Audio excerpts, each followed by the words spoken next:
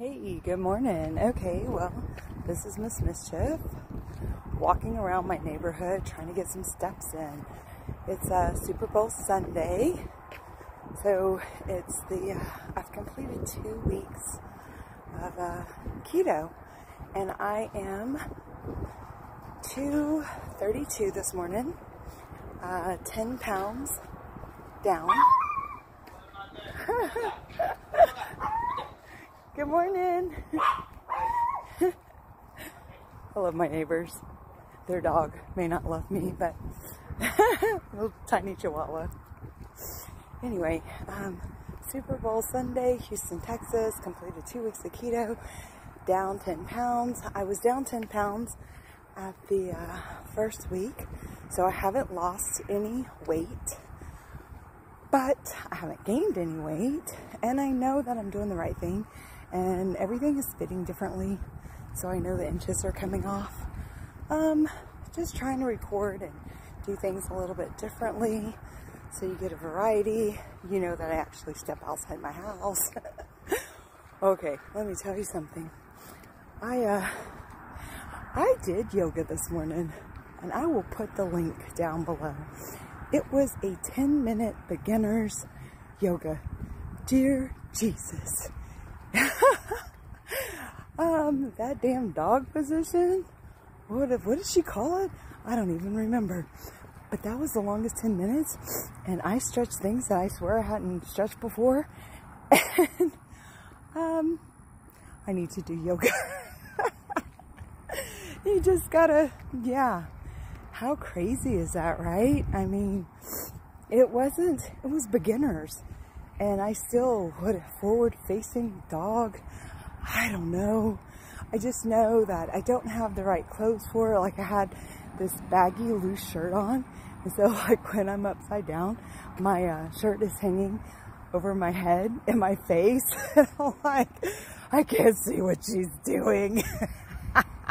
And because I'm so new to yoga, even though she's telling me what she's doing, I've never seen that before, so I don't know. I'm like, what does that really look like? I mean, I hear what she's saying, but what does that really look like? And then I can't see. I'm fighting with my clothes. Yeah. How's your morning? Oh my gosh. So, I just wanted to give you a little bit of real time. This won't go up until, you know, Friday, but just thought I would say good morning. Still morning here, beautiful day. I'm getting some steps in today with intention, you know, not accidental, just run-of-the-mill walking as I, you know, accomplish tasks, but actually left the house on purpose just to get in some steps. So I'm really trying to be more physically active between the yoga and the steps. My nose is running. Look how pretty under the trees. Ooh. Okay. I'm so easily distracted. That's another thing. But the keto is definitely getting easier. Yesterday I made some I haven't eaten it yet because I seem to cook when I'm fasting. Like, I'll be starving and I'm like, I'm gonna cook and I'm gonna eat this after my 16-hour fast. Another thing that I haven't made up my mind yet. So I normally during the week eat between 1,500 and 1,700 calories a day. And my carbs are usually between 20 and 25, though this whole week I stayed 20 or below. So I was really excited about that I'm figuring out, sorry about the sun there, figuring out how to eat keto and not put all the carbs in. The other thing, whew, okay, we are stepping up our steps. But I think on Saturday and Sunday, I might start bumping my calorie count up to 2,000 a day, 2,000 calories a day, so that I live near the airport too, by the way. That's a big old plane flying overhead. I love that white noise. If I don't bump up my calories today, there's not really going to be able to enjoy much, even if it's all meat and no carbs, because my calorie count is so low. And honestly, you know, I'm okay with this process being slow and steady and being able to enjoy my time off with my family.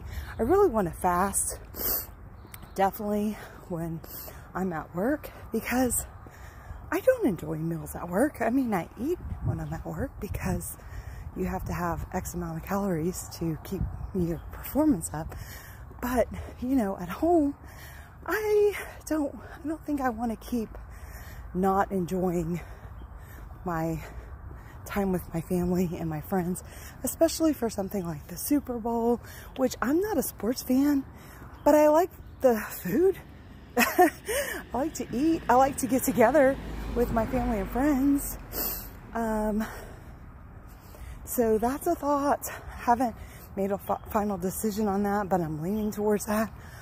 Also, I'm thinking about maybe I won't continue to do 16-hour fast on the day that I have the upped calorie count, so that if I want to have a nice big breakfast with my friends and family, that's an option. Because right now it's not an option. You know, it doesn't work out. Because like I said, I normally stop eating between 8 p.m. and 9 p.m. So then that means I can't eat again until 12 or 1. Breakfast is over. Most people are having lunch on the weekend, maybe brunch, but still. And yeah, I want to be able to enjoy these things. Also, haven't had any alcohol, but I'd like to find some low carb. I know White Claw is a low carb. I've never tried White Claw. Anybody drink White Claw? Tell me in the description box. Tell me in the comments what you think about White Claw. I've never tried it, but I know it's low carb, so I'm tempted. My taste buds are definitely changing. I wanted to give you an update on those muffins I made incorrectly because I put lemon extract instead of the vanilla. So, I didn't toss them.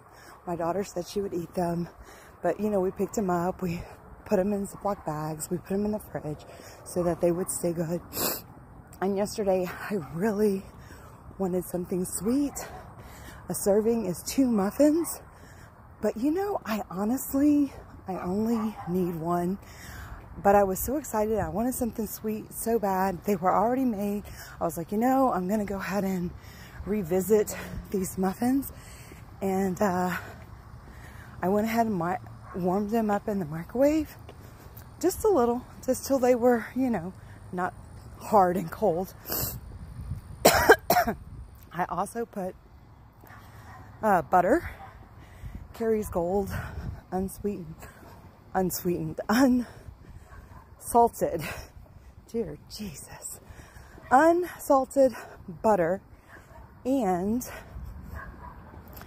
I ate them with a half a cup of fresh strawberries. And that seemed to really indulge in my sweet tooth. You know, it was so good for my sweet tooth.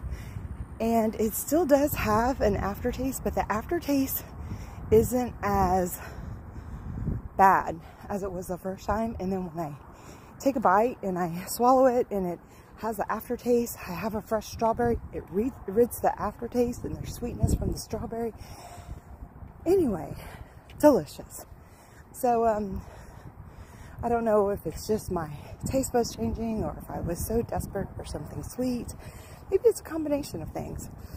But, yeah. And then I did use liquid stevia in the recipe. And some people are telling me that liquid stevia does have an aftertaste. So something to be aware of. I'd never used liquid stevia before now, so something I didn't know. Yeah. Anyway, wanted to catch up with you guys. I did order a couple of new cookbooks off of Amazon. They should be arriving this week. I got one I did get that crock pot one that I was interested in. I also bought a Dirty Lazy Keto cookbook to have on hand. I don't know all the differences. You know, big learning curve here for me, but yep. So that's how my Sunday's going so far. I also broke out the air fryer today. I got it out of the box. I set it up on the counter and haven't tested it out yet. Haven't read the instructions, but it's on the counter and we're closer now than we were before. I have an ice cream maker. Haven't used that yet either, but I'm hoping to do that this week. What else? Oh, I really want to make some spaghetti using, what is it? The zucchini noodles. And I have some zucchini. I have a spiralizer. Oh my gosh, do you have an HEB? Do you live in Texas? I love HEB. I can order so much stuff from them, and I know I had a lot to do today, so I placed my order online, and they're gonna charge me $5 to deliver it. And that is nothing in the big scheme of things for me not to have to, you know, leave the house and be more productive at home. Yeah, I'll happily pay the $5.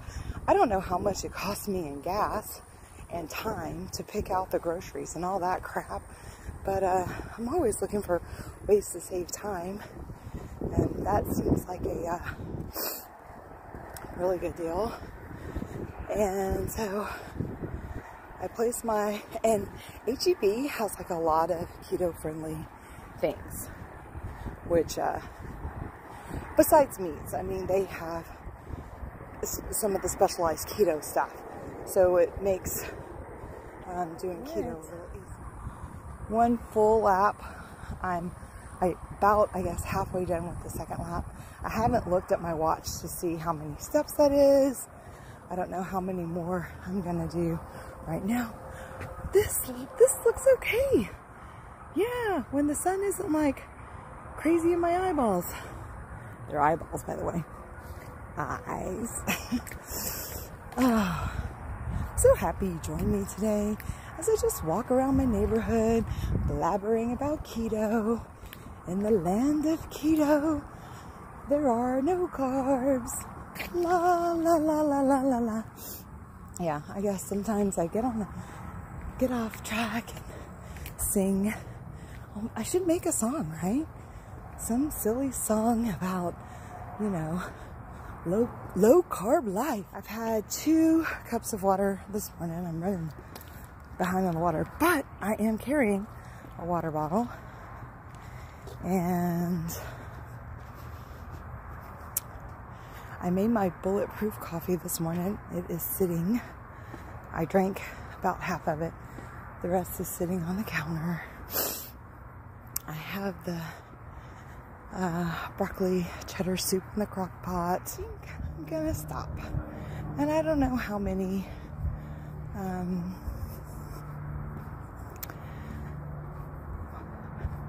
steps that will be, but it's got to be more steps than what I'm doing in the house, right?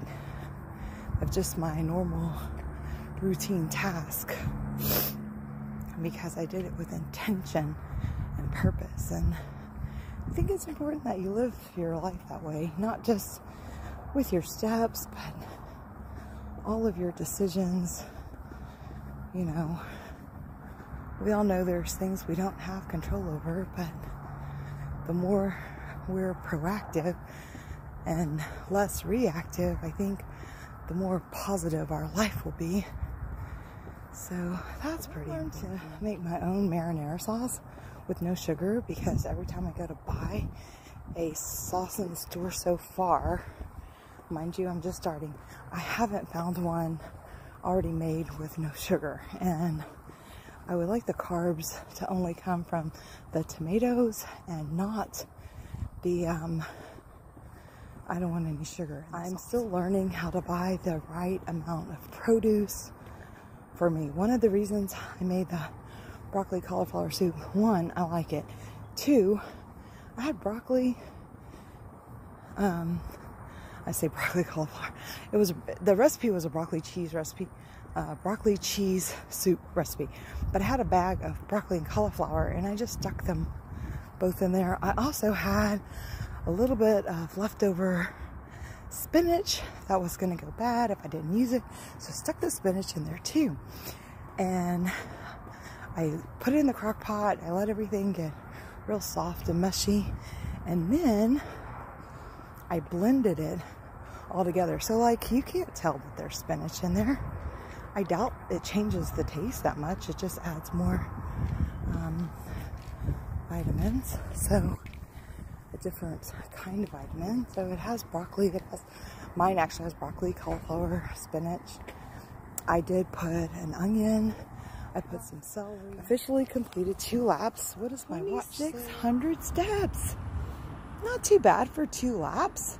That lets me know something more than I knew before. So, what happened on Super Bowl Sunday?